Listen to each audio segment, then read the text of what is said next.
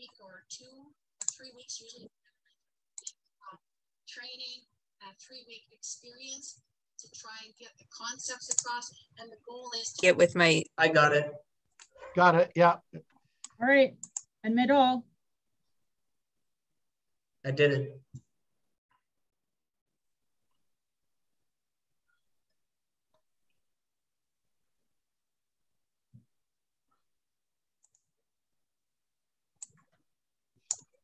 Okay, I'm here and I'm unmuted.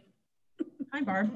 Hi, everyone. Thank you for joining us for the awards ceremony. We know you're super tired and we are too. So we will make this as quick as possible for you. And thank you for joining us. Right now, I'm going to introduce Barb Robinson and Tom Gabriel, who you all probably know at this point. Tom is going to read our next slide. And we're going to give honor for a moment. So if we could move to slide 1, please. And over to you, Tom. Okay, thank you very much. Pleasure to be here. Our land acknowledgement. We pay respect to the Anishinaabe Algonquin people who are the traditional guardians of this land. We acknowledge their longstanding relationship with this territory, which remains unceded. We pay respect to all Indigenous people of this region and from all nations across Canada who call this land home. We acknowledge the traditional knowledge keepers, both young and old, and we honor our courageous leaders, past, present, and future. Thank you, Tom. We're going to go to the next slide and Barb Robinson.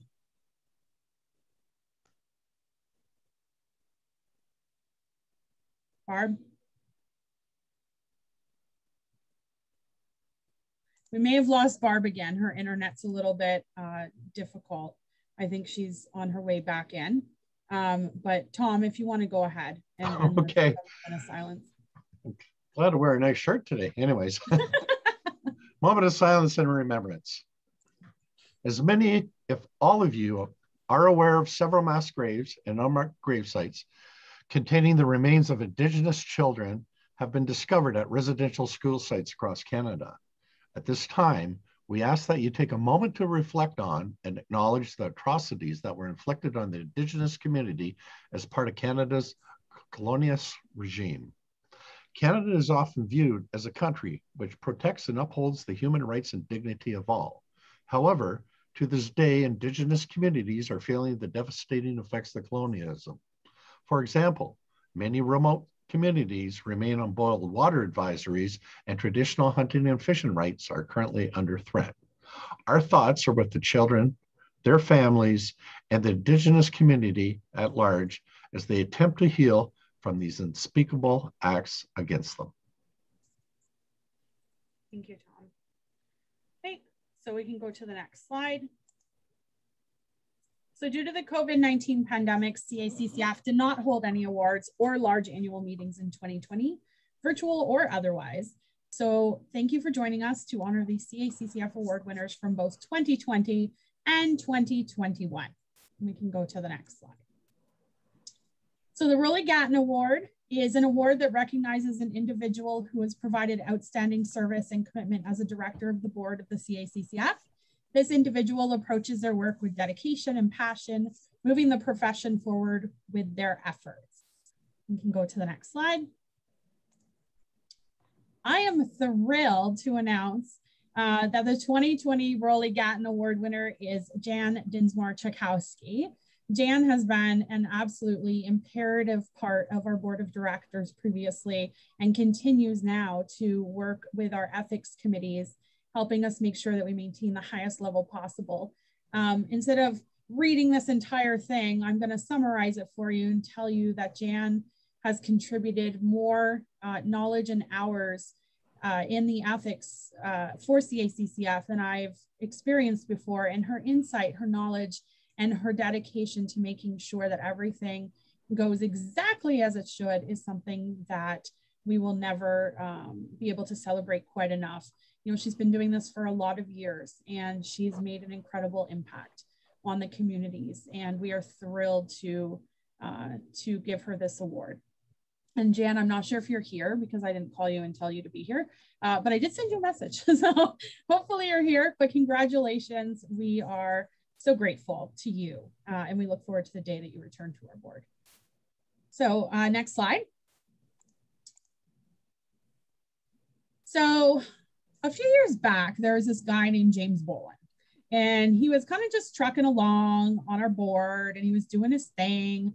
And a whole bunch of stuff happened. And next thing we knew, James Bolin was the president of CACCF. And over the last, I guess, I don't know how many years now, 3 maybe, James has become our backbone, my foundation, and the guiding light, which brought us to be able to do everything that we do today. We do what we do because James was behind us.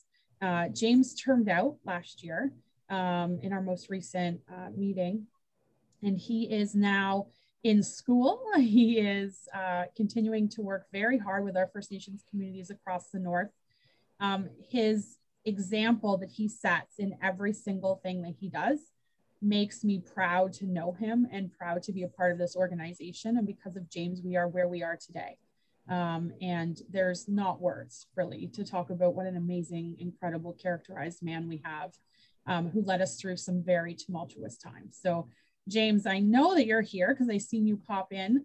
Thank you for everything that you've done for CACCF, that you will probably do in the future, and for the hard work that you are doing in the North to make sure that you support everyone. We appreciate you, and there aren't actually words that I can give. To honor you in the name of Rolly Gatton is an honor for us to be able to do. Thank you for guiding us and holding our hands through the tough times. So hope you like the picture we chose, and we are so grateful to you for everything. So next slide. Barb, this one is over to you. Thank you. This gives me great pleasure to present this award. This award is presented to an individual or team of individuals that have created a direct, positive impact on Indigenous addictions recovery community. These individuals consistently demonstrate extraordinary commitment to serving their community and their public sphere. I get a little emotional. The team, I think we go to the page. Everything that we do in the Indigenous community is all for one and one for all. And so it's very difficult sometimes to pick somebody to receive this award because it's a reflection of the community. And so this year, the award is going to act to a team. You could flip the page here. Can I do that? This year, it's going to a team that I've had the honor, the humbleness to work with, and I was very pleased in the selection of this team. These are a team of 20 individuals who work in the far north in northern Saskatchewan, the Peter Ballantyne Cree Nation. They are frontline workers in addictions and mental health, and they're integrated. So an addictions worker ends up doing suicide intervention, they end up doing some trauma work, they end up taking kids to treatment, they end up doing, they've been doing tracking for COVID. They do an amazing job, whatever they're asked to do.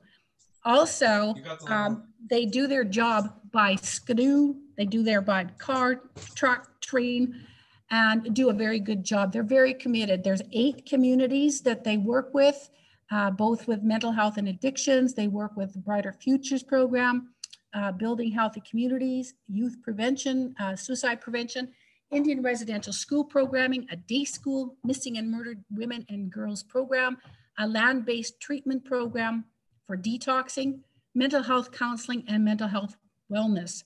The mental health and addictions team addresses the psychosocial needs of the community through assessments, prevention, intervention, aftercare, and community mobilization and development.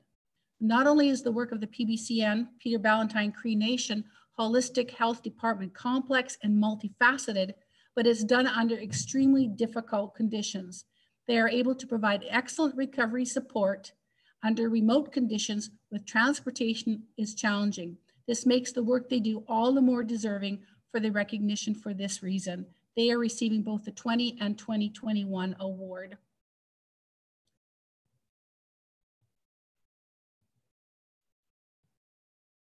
And this is the team. Do you want me to go through them, Crystal? Yep. Okay. Cecile Morasti is the program manager. So she does the oversight and does budgeting and makes sure that the team has what they need in order to travel, for their resources, you know, whether it's food for their land-based treatment. She manages and sees. It's a big job for managing 8 communities. These are the team leads: Bernadette Hillier, Phyllis Custer, Margaret Dumais, and I work closely with many of them because they took the mental health and addictions training, and they were some of the first students, post-secondary, that worked with me with the model, the Healing Vision model. Jonathan Ballantyne, Madonna Ballantyne, Shauna Cook, and Bella Beatty are all not only addictions workers, but they're primary intervention workers. So you can see how complex this is. It's not just addictions. I'm trying to go forward here. Okay. Alton Michelle, Larry Beatty, and Derek Custer are also addictions workers and prevention or intervention facilitators. Youth workers, they got a lot of on their plates as well. Charmaine Ballantyne, Marcus Linklater, Arnold Dorian, Layman Okemiu are all working primarily with youth, but they integrate back and forth. If their adult is on holidays, then one of the youth workers will cover. Residential support, and you can imagine we've got 8 communities, a large big band. The Sturgeon Landing Residential School was located on Peter Ballantyne reservation, and we've only got 2 support people to work with the fallout. And it's not just the recent fallout. This has been ongoing. It's just got to the forefront, just in particularly finding the graves of the children in Northern BC and our 715 in Saskatchewan, with thousands more to be found. Oh, I went too far.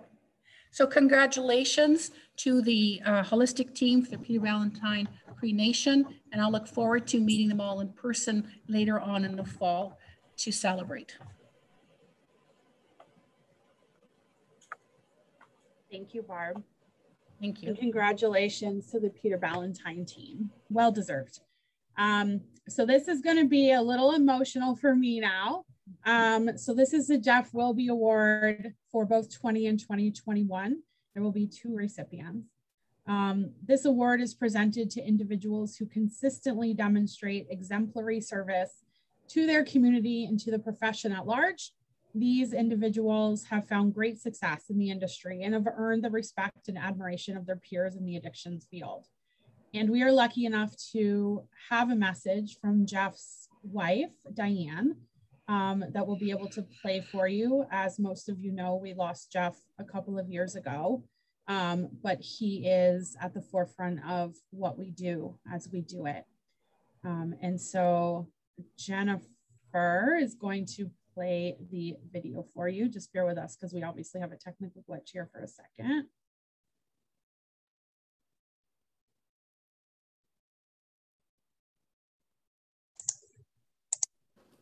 Hello everyone, I am Diane Wilby. I would like to thank Tom and Crystal for their invitation to speak briefly about my late husband, Jeff Wilby's career in the addictions field. And so I will give you the condensed version.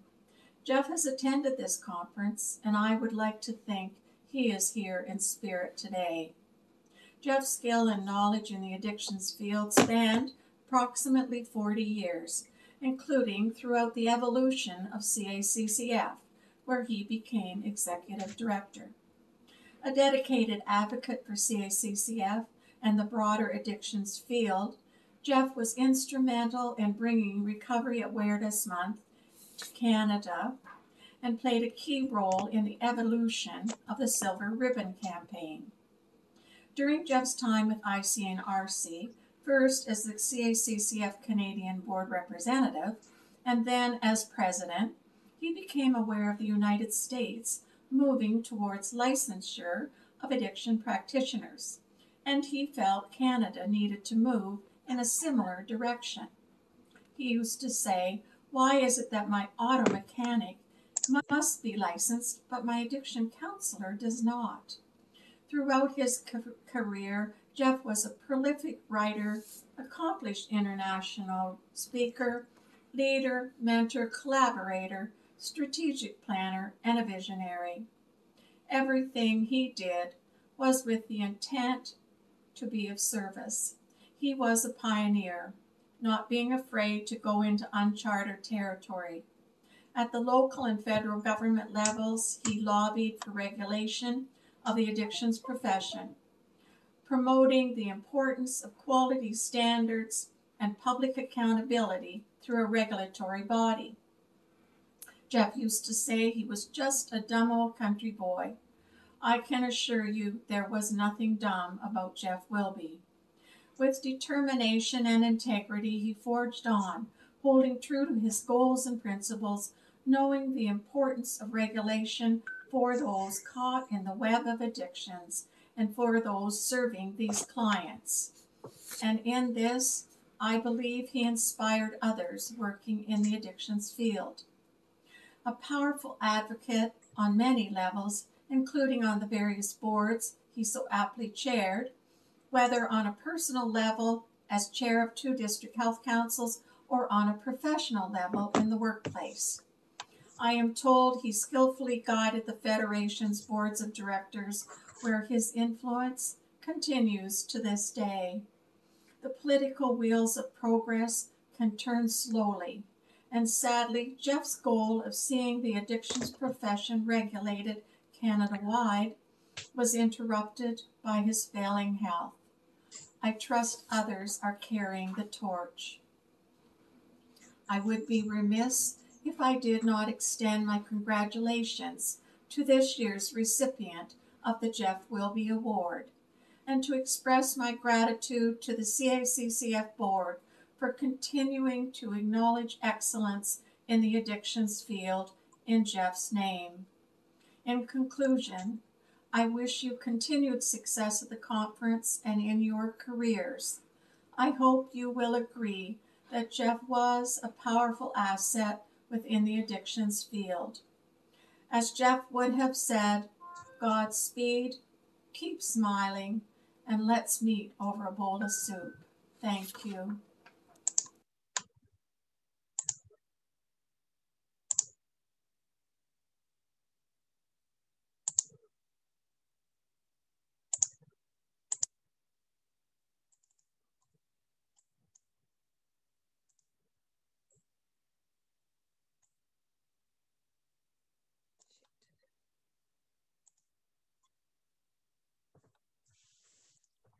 Sorry, we're just flipping back to our PowerPoint, folks. Just be 1 second.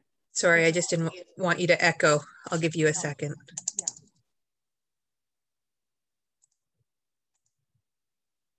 There we go. All right, next slide, please. After this. After this one? So yeah. There we go. All right, so we all know Rick Cernick. I had to ask Rick how to say his last name today because I've heard it said so many times. But one thing about Rick that we know is that his impact on addictions and on training, teaching, participating, working, moving, flowing has been lifelong, has been instrumental, and has been something that is almost incomparable. So, I'm going to read Rick's bio a little bit. I'll tell you one thing. When we were looking for a photo of Rick, we could only find photos of Rick playing baseball. And so we learned something new about Rick every time we talk to him. He's earned multiple degrees, including a Bachelor of Science in Psychology and MSW, a PhD in social work, Rick holds the designations of Canadian Certified Addiction Counselor and Registered Social Worker. Rick's a professional at the School of Social Work, King's University College at Western University. Rick has written and edited 14 books, and I'm pretty sure almost everyone here has all of them, and authored more than 200 peer-reviewed articles and book chapters. Some of Rick's publications are Just Say No, A Counselor's Guide to Psychoactive Drugs, Homeless, Housing and Mental Health, Substance Use and Abuse, Everything Matters, and Responding to the Oppression of Addiction. Rick has presented at over 200 national and international conferences, workshops, and seminars. He's put in a part of research teams that have received over $3.4 million in funding. Rick has been on the King's University College Honor Roll of Teaching 16 times consecutively. Rick was the co-developer of the McMaster University Addiction Studies program, where he has taught for 30 years, was the inaugural recipient of the McMaster University Instructor Appreciation Award. Rick has led curriculum reviews of both the undergraduate and graduate programs at the King's University College School of Social Work. Rick also teaches in the Addiction Studies program at Wilfrid Laurier University. He's provided supervisory services to consultants in Boston and a variety of other places. Rick Cernick is exactly what this award was made for. And we are honored to be able to give him this award. We are honored to give him this award in Jeff's name, and that he continues to do the fine work that Jeff set out to do.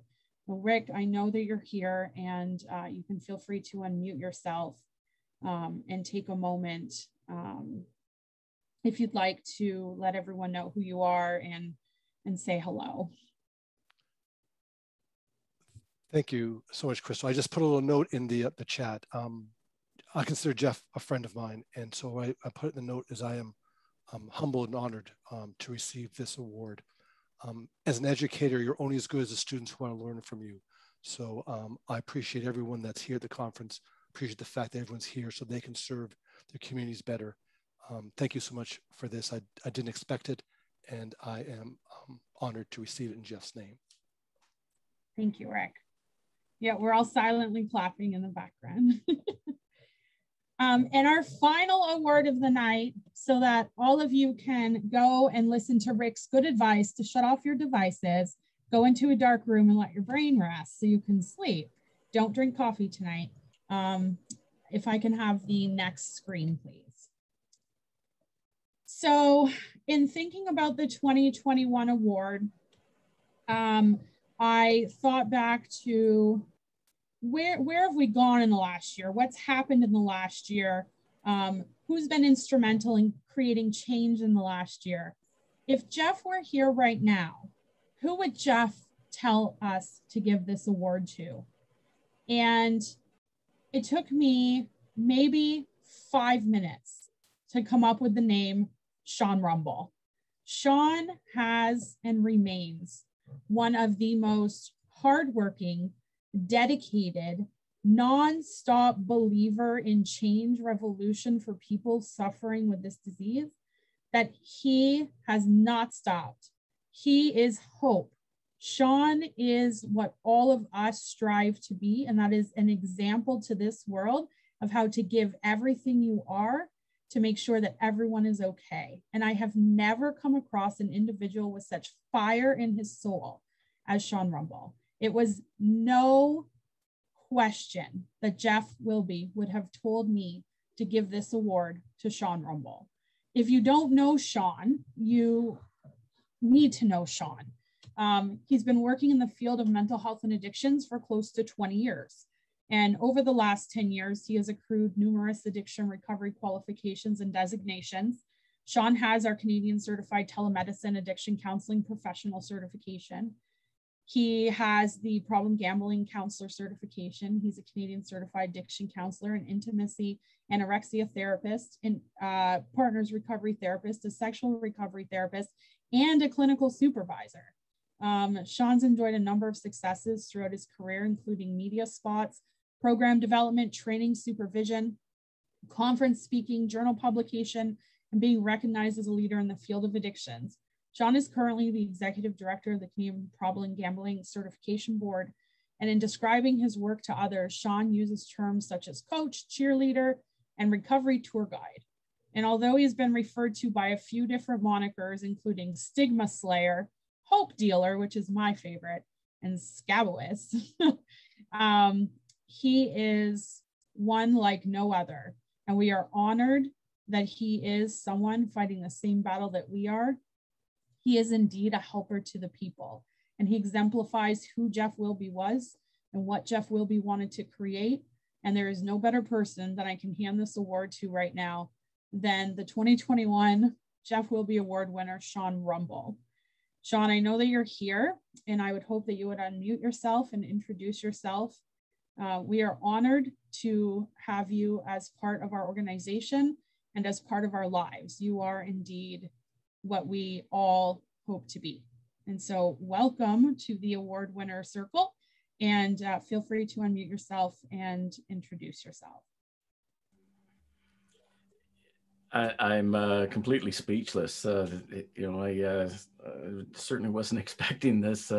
Jeff is definitely was quite a trailblazer, and to even be associated or affiliated with his influence and memory is quite an honor.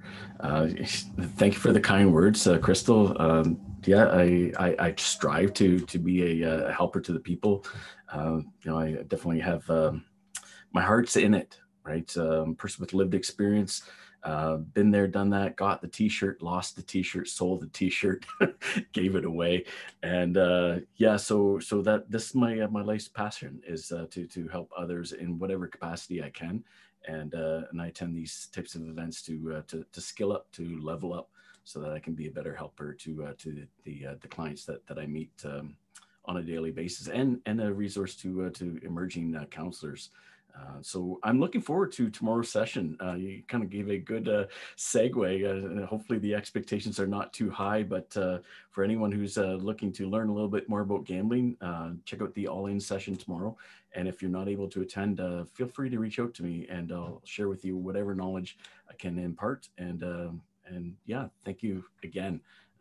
Wow, pretty cool. Pretty cool. Thanks, Sean.